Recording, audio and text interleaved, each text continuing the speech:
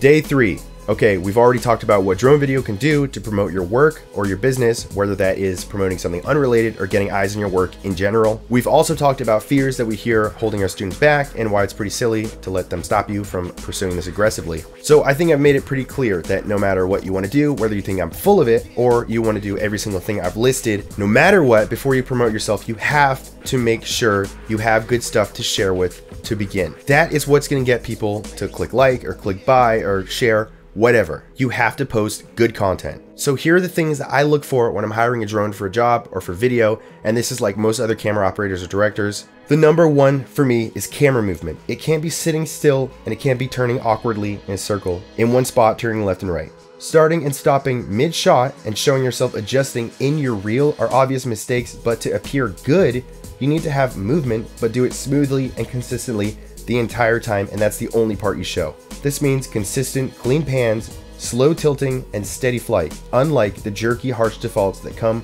with DJI drones for some reason, and I still don't know why they do this, but it drives me nuts. You can change the gimbal settings and the drone settings so it doesn't stop harsh.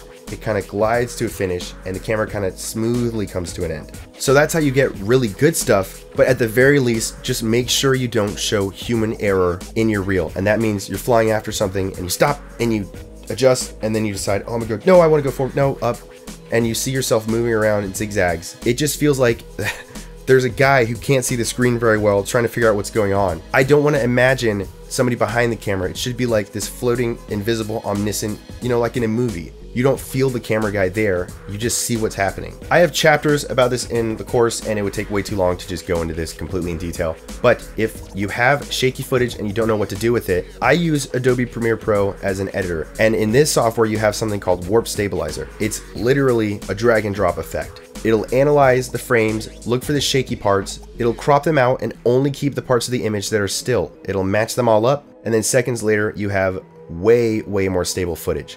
The next thing I'm looking for is the coloring. More specifically, it's the picture setup, the contrast. If I see contrast so deep that it's total black in the middle of broad day, that's a deal breaker for me. If you turn down the default contrast in these drones, which again for some reason are all set to the most amateur settings, you get way richer details in the shadows. But the actual professional method is to shoot everything with a really flat, colorless, not contrasty, not saturated picture, because everything will remain visible to the drone. The clouds won't be too bright, the shadows won't be too dark. Then in the editor, which is on your computer and that has a way more powerful processor and can calculate color way better, you can add the contrast later and add the color, and this is how you get really good, really accurate, great looking stuff. Especially with a drone like a Mavic Pro, the first one, or the Phantom 3s, you are really trying to milk every bit of that data. You need every edge you can give yourself with footage that isn't super rich. And just look at how rich the difference is between shot 1, which is the default setting, and shot 2, which is contrast and saturation at -2 in the Phantom's picture profile settings. Plus a little coloring with Adobe Premiere Pro. The difference is seriously night and day, and it's so easy to do. And number 3 is knowing how to get a true cinematic picture in whatever environment you're in, sunset, midday, whatever. Now, this is just icing on the cake, but it's something I notice because I have to edit footage all day long.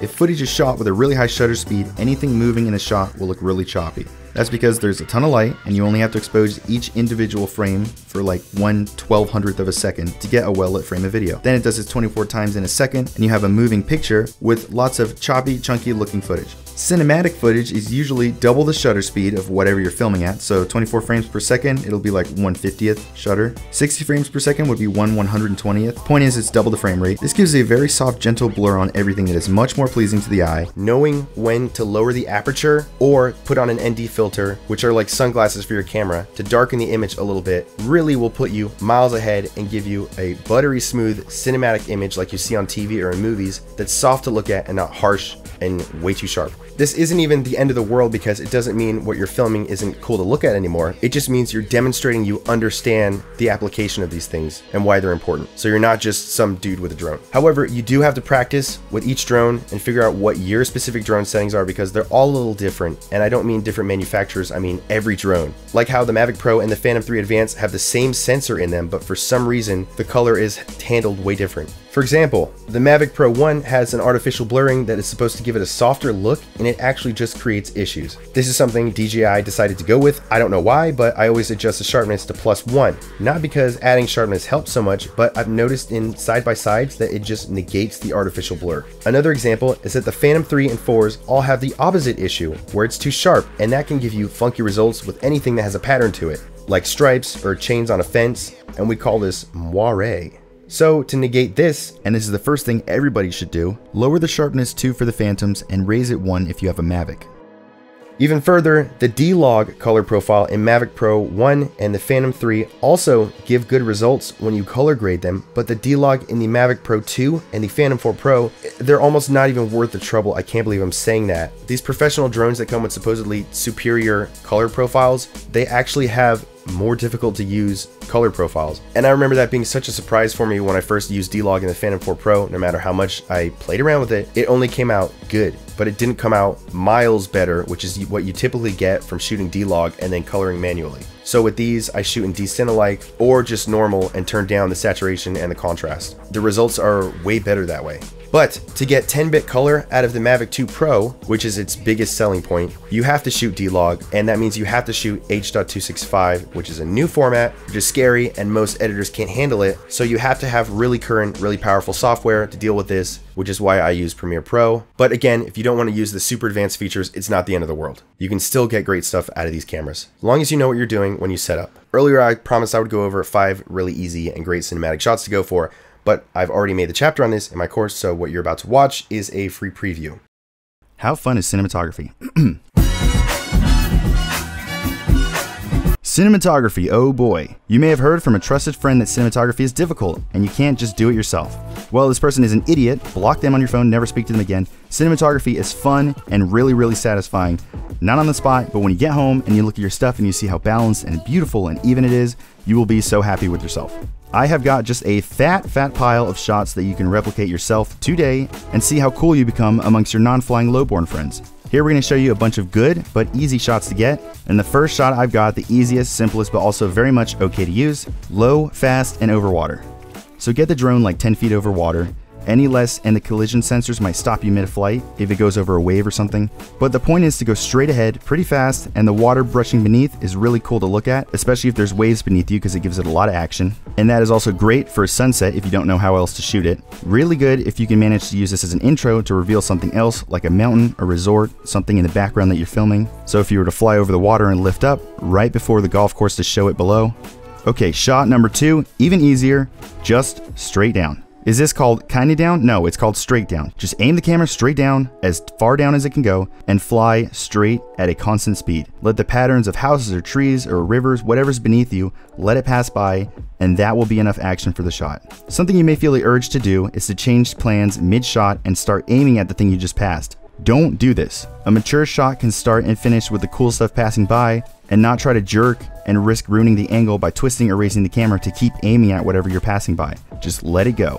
And when you see it in the editor, trust me, you will be happy with yourself. Shot number 3, right down the line. How does this work? Step 1, find a line. Step 2, follow the line. Step 3, that's it. That's all you have to do, you're done. Really simple. Again, find a line, let it split the frame perfectly, and just follow it. Here I have a dirt road leading up to some beautiful mountains, but the intro to this still follows right over the dirt track.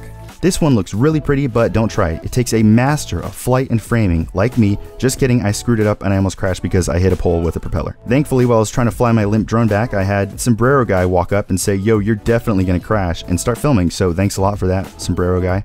Here I've combined the last 2 shots we went over with a straight down and right along the line, split down the center frame for some cool symmetry. This is really easy gold to go for because people who live in this area will never have seen this perspective. Super high up, everyone's seen that from helicopter photos and plane photos, but barely anybody has seen 100 feet off the ground or lower. Shot 3.5. Remember when I said point straight down, not kinda down? Well, that was a joke. Kinda down is also a cool shot to consider, and it's great when you have rows and rows of similar items like houses or cars in a parking lot.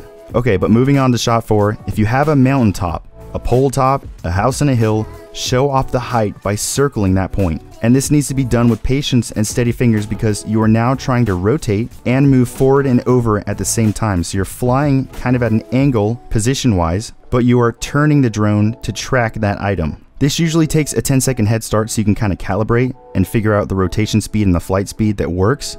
But once you do, just keep it there and don't move a muscle and let the drone film.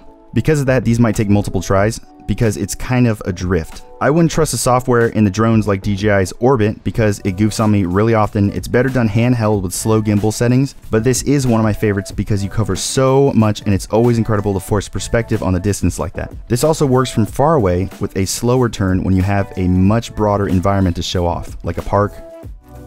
Shot 5. Fly just barely above anything busy happening beneath you. I'm talking about like 10 feet. If this was a river with tons of boats or a parade of people, anything, just fly straight overhead. Treat it like it's a landscape shot and you're trying to get the background, and as you pass by things below, it will show how fast the camera is moving and how much it's covering. If there is a lot happening, like huge waves crashing beneath, I would say go slow and let the action speak for itself.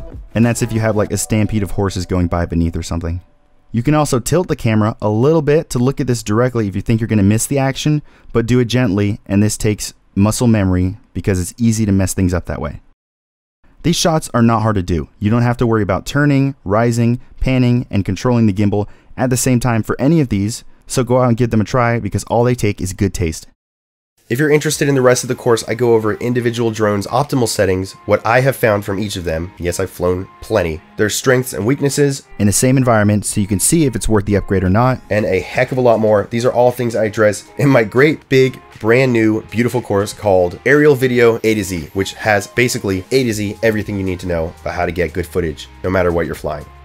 4K stock footage goes for about $100 per clip, but I hate when courses just tell you what to do. So I've included dozens of my own footage that I shot for you to use, which would normally rack up to thousands, just so you can get hands-on experience and apply what I'm showing you at the same time on the same footage that I'm working with and compare results. We go more in depth with cinematography, flying, tips, and tricks. I talk more about sales stuff, promotional ideas, how to get eyeballs on your work, and get noticed from people who will pay you more, as well as some other settings to optimize your PC and software. This is in the best, easiest, and fastest way I could think to teach this stuff. I make it very, very clear with GIFs and text embedded in the directions so you can watch it visually while you're learning. I know that software looks scary. I know it's a big jump to get into this stuff, but I'm pretty sure I've made it as easy as possible and only shown you the important things to know to get great stuff, make it look even better in the editor, start to finish. And I talk about more sales stuff, promotional ideas, amateur red flags that would otherwise lose you work, and how not to wind up with something boring or harsh, and what steps to take to get something killer. You may notice that even new PCs struggle with 4K footage. I'm going to show you the tricks we used in Los Angeles to get this stuff working at warp speed, even on an old computer. I am not kidding, this is going to save you days of editing. We'll go over a good and great PC setup and how much you can actually get away with if you're on a budget that will still be able to handle the insane resolution and power of 4K footage.